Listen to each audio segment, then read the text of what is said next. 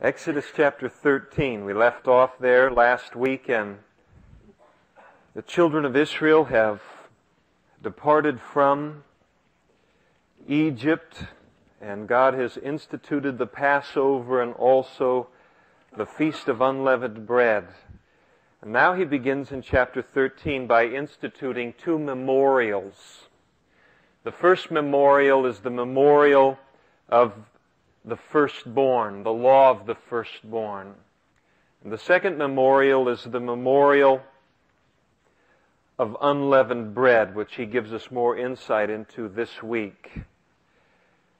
And memorials are very, very important to God. They're all the way through His Word.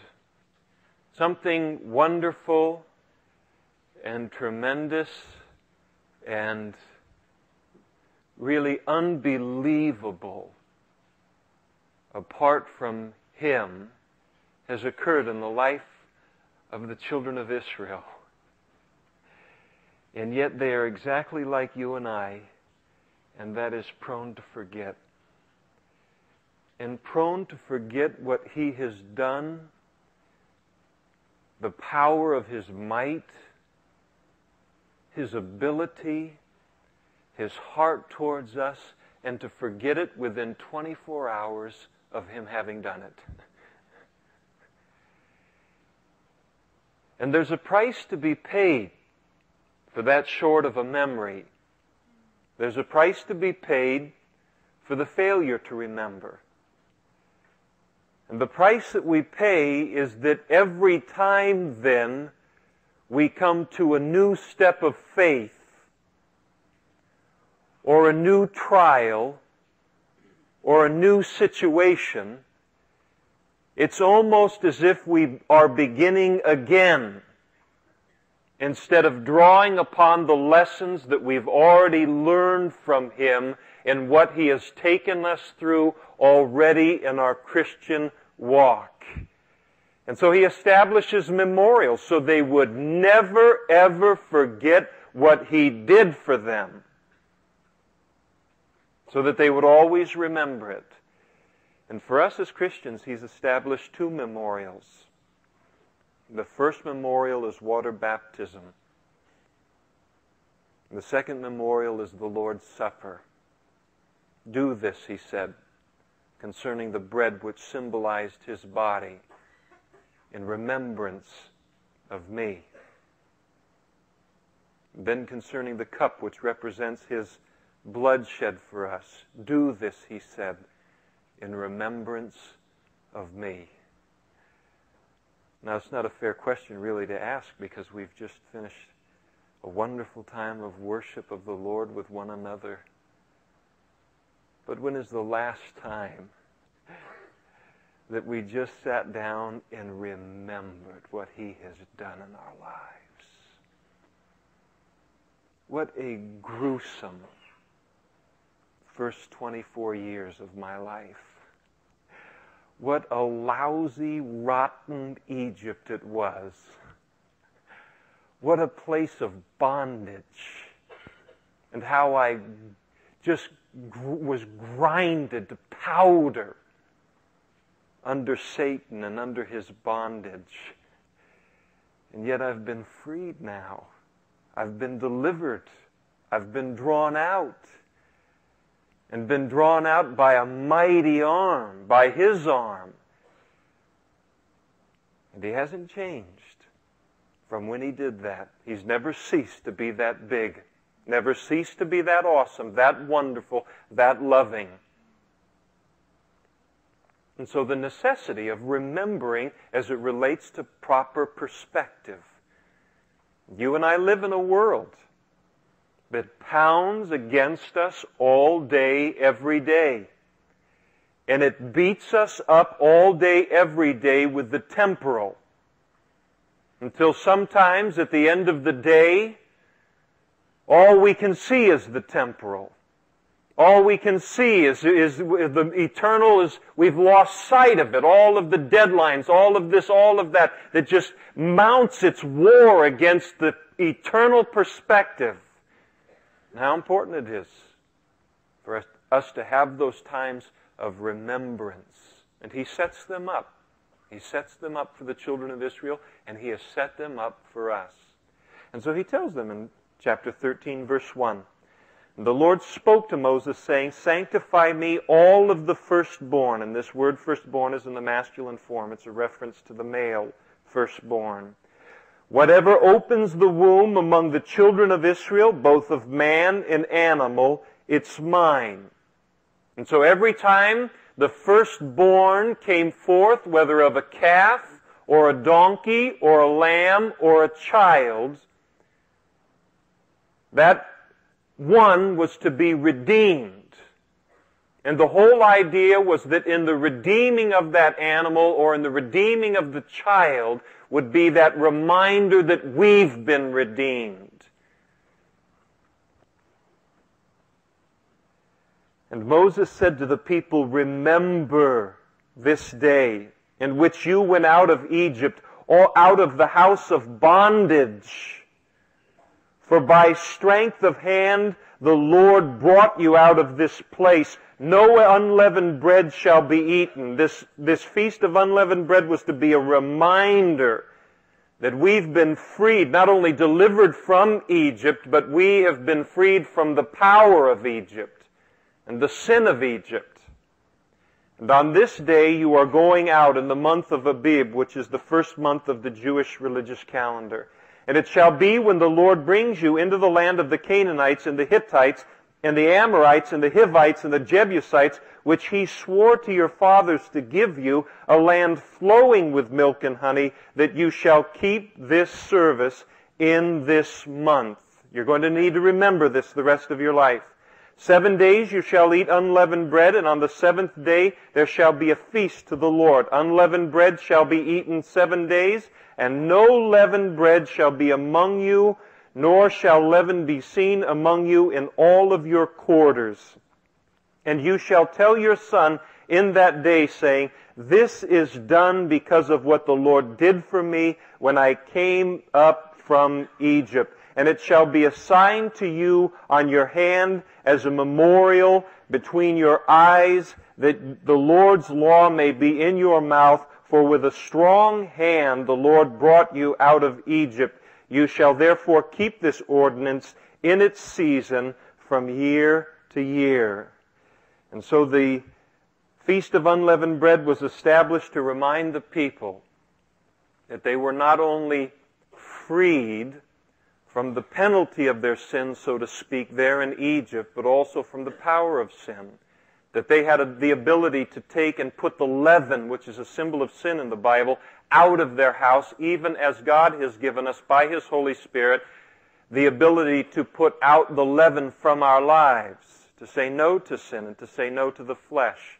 And the Feast of Unleavened Bread was also designed in order that when the kids saw it, when the feast was going on, that the children would then come to the parents and say, "What is this all about? Why do we do this?" with that natural curiosity that children have. And then we are able to tell them, "We do these things for this reason. We were in bondage to Egypt, and God has delivered us from Egypt."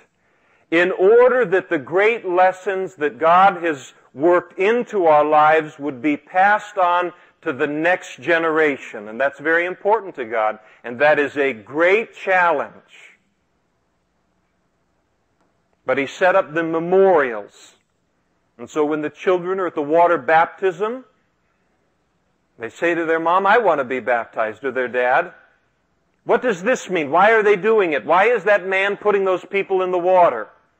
It gives us an opportunity to tell them why. To tell them of our own testimony and what God has done. And when you partake of the Lord's Supper and the kids say, "Why do you do that? Why do we do this?" It's an opportunity to share with them what God has done. So God is always interested in the next generation. And He said it's to be a memorial there in verse 9. "A sign to you on your hand, and as a memorial between your eyes, that the Lord's law may be in your mouth. For with a strong hand the Lord has brought you out of Egypt." And He wanted the memory of what He did in delivering them from Egypt to absolutely dominate and control their hands, what they did. They wanted the fact that they had been delivered from Egypt and drawn out from Egypt to dominate their eyes, influence everything that they saw and their perspective for the rest of their lives. They wanted this testimony, this memory of His deliverance in the Exodus to also control their mouth, everything that they said.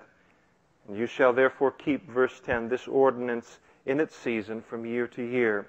And it shall be when the Lord speaks to you in the land of the Canaanites, as He swore to you and your fathers, and gives it to you, that you shall set apart to the Lord all that open the womb, that is, every firstling that comes from an animal which you have, the males shall be the Lord's. But every firstling of a donkey, which is an unclean animal, you shall redeem with a lamb. That's a clean animal. And if you will not redeem it, the donkey is not worth the lamb, then you shall break its neck. And all the firstborn of man among your sons you shall redeem. And the children would be redeemed, the firstborn of the males in a family would be redeemed with 5 shekels. That wasn't a huge sum of money. Even the poorest of families could afford to redeem their sons with 5 shekels. So the issue was not the amount of money. The issue was that God wanted to be acknowledged and remembered every step of the way and in every area of their life. That's part of the abundant life. It's to enjoy life in the context of Him, every portion of it. And so it shall be when your son asks you in time to come, saying, what is this? That you shall say to him, by strength of hand the Lord brought us out of Egypt, out of the house of bondage. And it came to pass when Pharaoh was stubborn about letting us go, that the Lord killed all the firstborn of the land of Egypt, both the firstborn of man and the firstborn of animal. Therefore I sacrifice to the Lord all males that opened the womb, but all the firstborn of my sons I redeem. So again, God says, use even this opportunity, the redemption of the firstborn, to reinforce the history of your people and what I've done from generation to generation. An opportunity to declare the deliverance of God. And it shall be a sign on your hand and as frontlets between your eyes, for by strength of hand the Lord brought us out of Egypt. And so here he's speaking again, the fact that they had been saved, the fact that they had been redeemed, the fact that they had been delivered, it was absolutely to be kept in the front of their minds, and it was to dominate all of the work of their hand.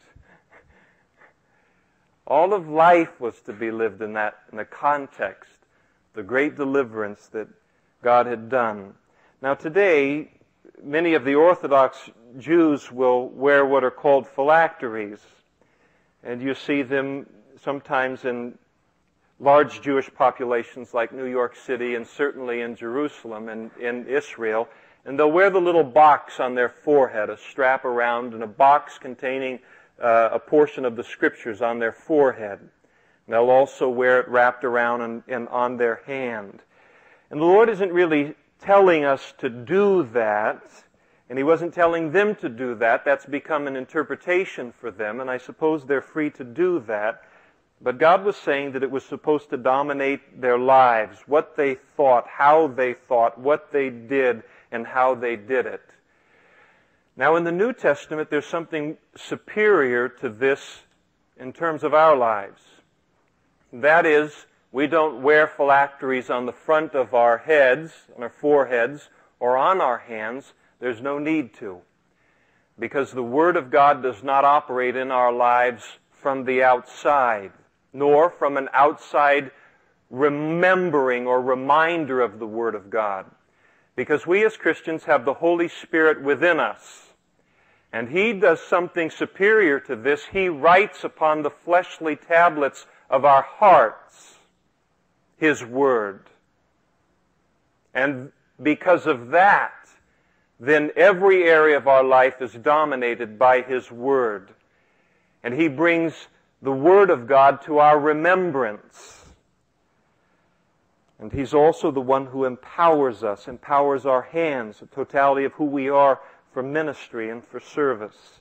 All of this a type of something superior, even as that which causes a shadow to be cast is superior to the shadow.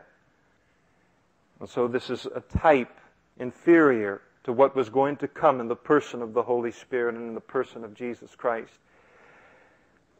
And then it came to pass, when Pharaoh had let the people go, that God did not lead them by way of the land of the Philistines, although it was near. They're just 100 miles now from the land of the Philistines, just 100 miles away from the promised land, the land of milk and honey, the land that God has promised to them. About 1 week's journey, just straight there, and they'd be there. The only problem was there were Philistines, and there were the Ammonites, and there were the Hivites. All of these ites would make them uptight. Old gag, but I love it. And here they are, brand new now, out of Egypt, and understand their sole experience with God has been really fairly limited, though it's been a very powerful work of God.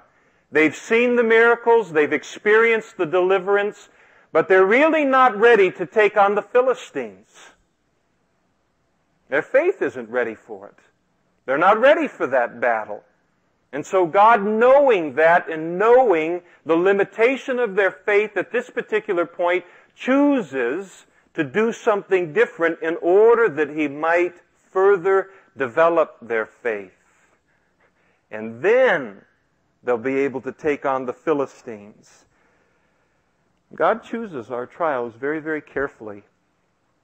Very carefully. But He chooses them especially carefully when we're brand new in the Lord. And sometimes the new Christian doesn't understand that. And for the first 6 days or 6 weeks or 6 months, they come and hear sermons on trials and stuff. Trials? What are you talking about? Trials? Who would have trials? I've never had a trial in my spiritual life. They don't understand they're on the honeymoon. They don't understand how much God is protecting them at that moment in time and carefully choosing their trials lest they would be overwhelmed at the front. And later on, they'll cease to look down upon those of us who have trials. They'll have great compassion upon us because they'll be one of the crowd. But God is aware of our strength, and He is also aware of what we're able to bear and what we're not able to bear. And He knows that they need to grow in faith, and so He's going to develop their faith. How does God develop our faith? By putting us in situations that require faith.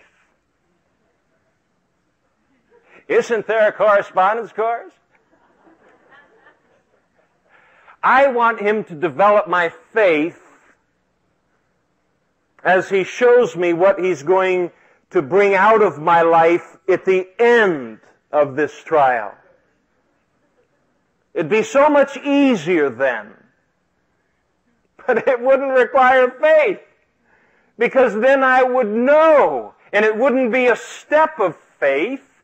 It would be a step of knowing. There would be no faith at all because I would understand what was going on and I would understand where it was going to lead and how it was going to end and see all of the circumstances. And so in order to develop faith, He must put me in a place where I have to walk by faith, where it requires faith in Him.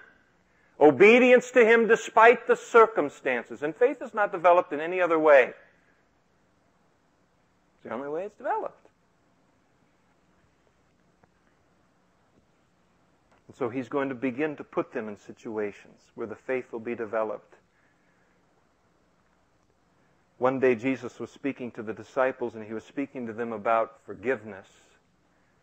And as he spoke to them about forgiveness, forgiving their brothers 70 times 7, and if they sin against you, forgiving them once again. And the response of the disciples was, "Oh Lord, give us more faith."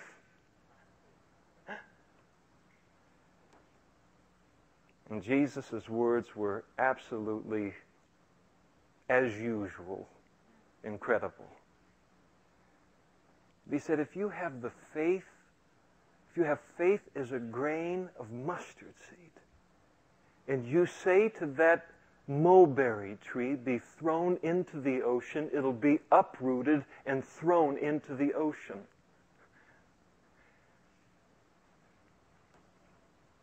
He was telling them about faith.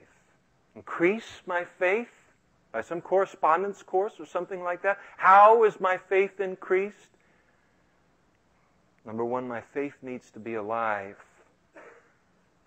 Mustard seed is alive. My faith needs to be put in the proper object. You don't need a lot of faith when your God is like our God. You just need a little faith when you got a God as big as our God. And then he says to them, just use the faith you already have. And when you use the faith that you already have, and you see what I do in terms of your faith and obedience to my word, and how I show myself strong on your behalf, then your faith will, as a byproduct, become greater and increase. And so it's not a thing of sitting down and saying, I've got to increase my faith, I've got to increase my faith, I've got to increase my faith. The issue is to take a step in faith and obedience to God's word, use the faith that I already have, and then when I see what he does, my faith will already increase. And so that's what he's going to do. He's going to take their limited faith here, their limited knowledge of him, he's going to get them to take some baby steps, and they will grow as a result of it. And so God did not lead them up by the way of the land of the Philistines, although that was near. That would have been easiest in their minds. For God said, lest perhaps the people change their minds when they see war and return to Egypt. Oh, this is too hard, I'm going back. And so God led the people around by way of the wilderness of the Red Sea. And the children of Israel went up in orderly ranks, decently and in order, out of the land of Egypt. And Moses took the bones of Joseph with him, for he had placed the children of Israel under solemn oath, saying, God will surely visit you, and you shall carry up my bones from here with you. And so they took their journey from Succoth and camped in Ethan, Edhem, something like that, one of the two, or a combination of both, at the edge of the wilderness. And the Lord went before them by day in a pillar of cloud to lead the way, and by night in a pillar of fire to give them light, so as to go by day and night. And he did not take away the pillar of cloud by day or the pillar of fire by night from before the people. This pillar of cloud and this pillar of fire, a symbol of the Holy Spirit, really speaking to the children of Israel of God's presence, and speaking to them of the fact that they never went anywhere except he had been there before them. And it's the same thing with our lives. Jesus said, I'll never leave you or forsake you. Now the Lord spoke to Moses, and notice that it says that the Lord spoke to Moses, because it appears to be one of the most terrible military blunders in man's history. But God spoke it to Moses and said, speak to the children of Israel that they turn and camp before Pi-hahiroth, between Migdol and the sea opposite Baal-zephon, and you shall camp before it by the sea. So they come out of Egypt, and they're to plant themselves. Moses is to lead them to this certain place. It's a very interesting place. High mountains on one side, the Red Sea behind them over here, in front of them really, and then this vast expanse of desert, absolutely impenetrable expanse of desert over here. And so he leads them right into the perfect place to be trapped. Well, he's developing faith. They have no weapons. And when they camp in this particular place, Pharaoh will say of the children of Israel, they're bewildered in the land, and the wilderness has closed them in. I can't believe they've made such a stupid move.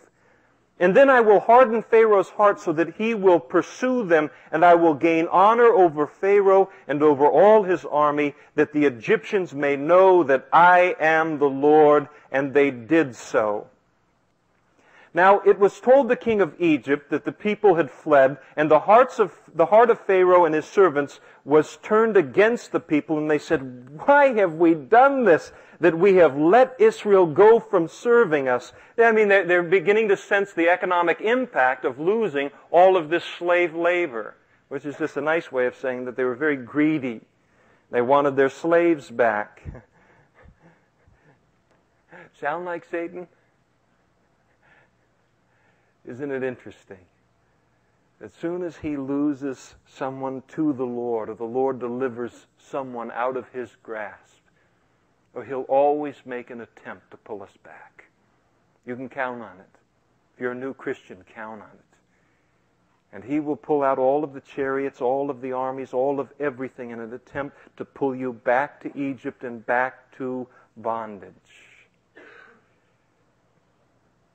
And so he made ready his chariot and took his people with him. And also he took 600 choice chariots and all the chariots of Egypt with captains over every one of them. And the Lord hardened the heart of Pharaoh, king of Egypt, and he pursued the children of Israel. And the children of Israel went out with boldness. And so the Egyptians pursued them, all the horses and chariots of Pharaoh, his horsemen, his army, and overtook them camping by the sea besides these two places. And when Pharaoh drew near, the children of Israel lifted up their eyes, and behold, the Egyptians marched after them. So you can imagine. They're absolutely trapped. They're happy. They're excited. And they see out in the horizon, there seems to be some kind of a dust cloud out there. And all of a sudden they realize that the full army now of Egypt has come to take them captive again. And so they were very afraid. And the children of Israel cried to the Lord. The Lord has apparently, it seems to them, led them into an impossible situation. Have you ever been there as a Christian? Oh, Lord. I'm kind of doubting your omniscience. That you know everything. I wouldn't have gotten myself here, and I'm a dummy. Why in the world am I here? I was just trying to listen to you. This is going to blow up. I'm going to be destroyed, and your witness is going to be marred forever and ever. And it's so sad that my life has to go down in history as being the one that proves your word wrong. We hit these kind of situations. We laugh at them. But when we are in them with just our nostrils above the water, they are not so funny.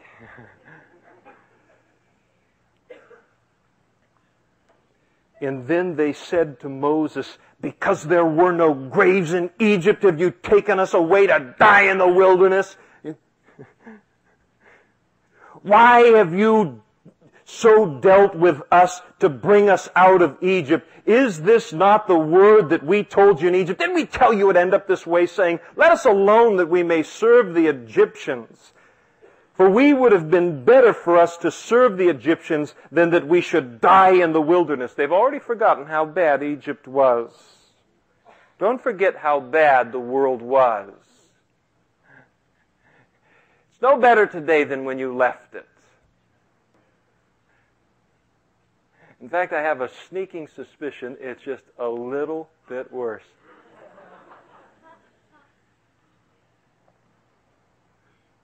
But Satan is so slick. He will try to make it look so wonderful. Oh, Damien, it's not the same out here without you. That lampshade thing you did, the parties are so dead out here now without you being here. And yet I would contend that it is exactly as Peter said. It's like a dog returning to its vomit. Oh, but Satan will put little Christmas lights on that vomit. And he will put sparklers around that vomit. And he will put spotlights that go all over the place. And he will do all of those things to make us forget that that's what it was like. And they have a very short memory here. They've forgotten the bondage of it. It was the bondage of it that caused us to desire freedom.